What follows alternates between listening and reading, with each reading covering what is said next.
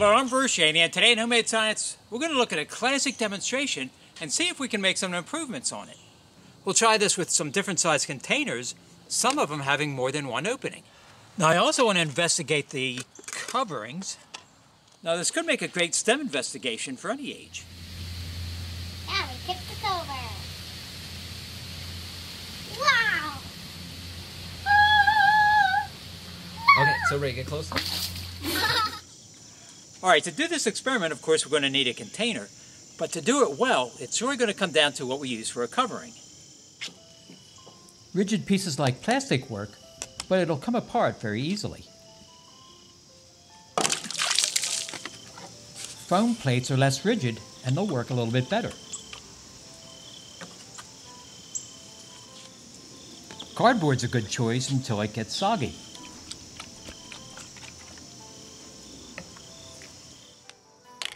I like these flexible lids. They work really well. This cover actually gives me a good enough seal that I can do some tricks with it. I can shake it up and down. I can wave it back and forth or around. I can even flip it up in the air. And there we go.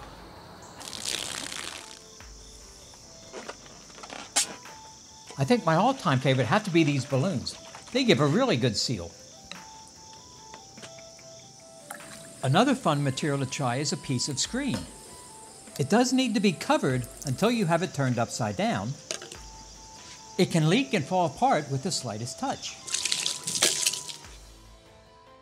Now, going on to the containers, you can start out on an extremely small scale.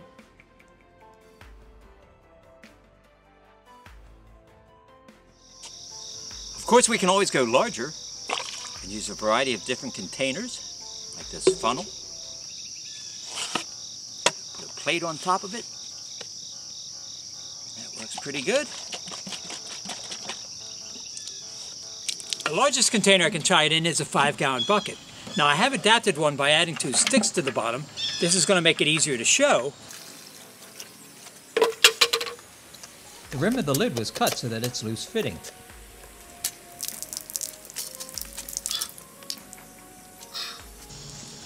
Fill it up to here. And I have a stopper in the bottom of it so that I can let it out.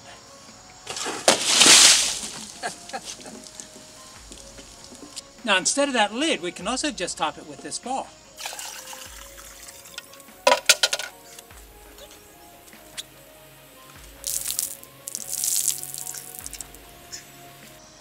Water level's right to here. And I release the pressure inside.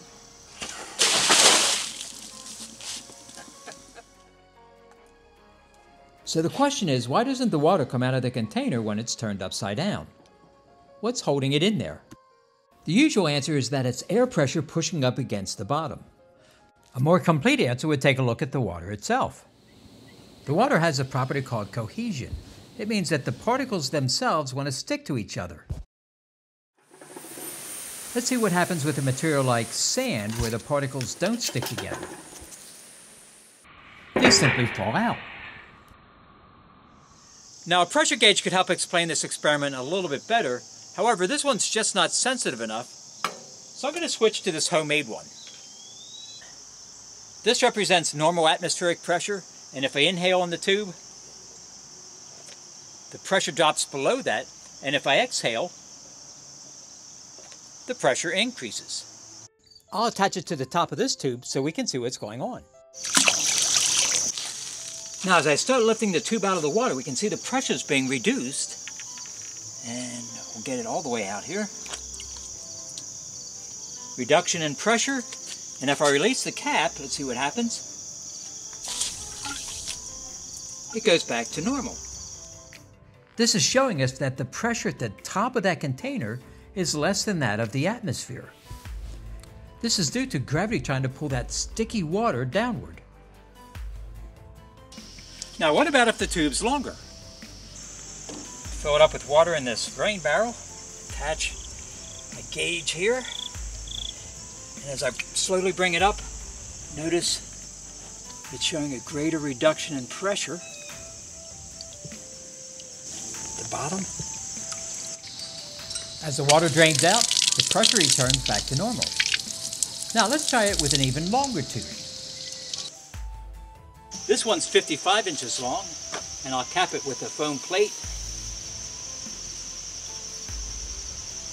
And there we go, that works.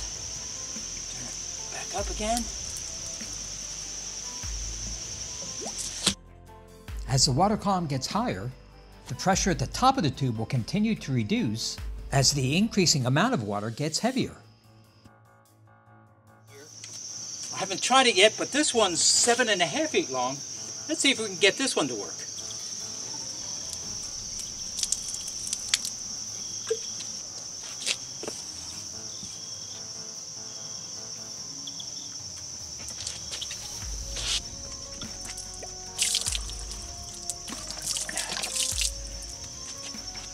All right, well, that didn't work. Let's try it once more. This time I'll use a balloon instead.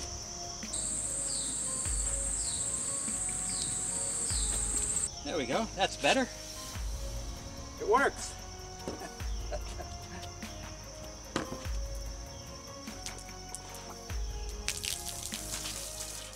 In theory, we could go up to about 33 feet. At that point, the pressure would drop down to absolute zero. Going higher would actually form a vacuum. There is one other way that pressure can be reduced inside the container, and that's when you turn it over, a small amount of liquid will leak out without additional air getting inside. If I shake it really hard, you can see additional water come out, reducing that pressure just a little bit more.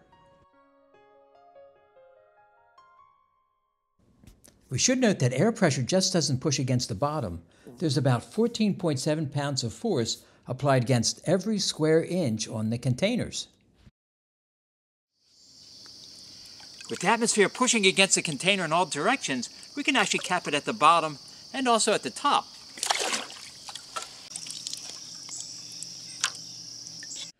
This funnel's open at both ends, and it works. We can even do it with this container that's got holes on the top, bottom, and all four sides. There it is.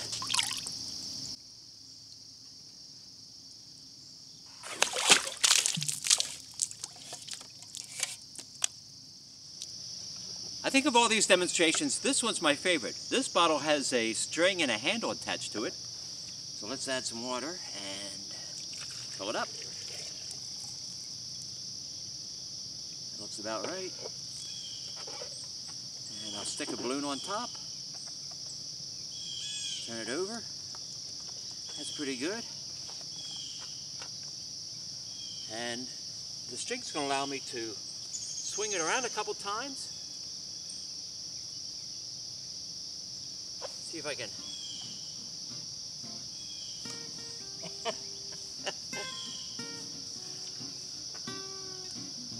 And there we go.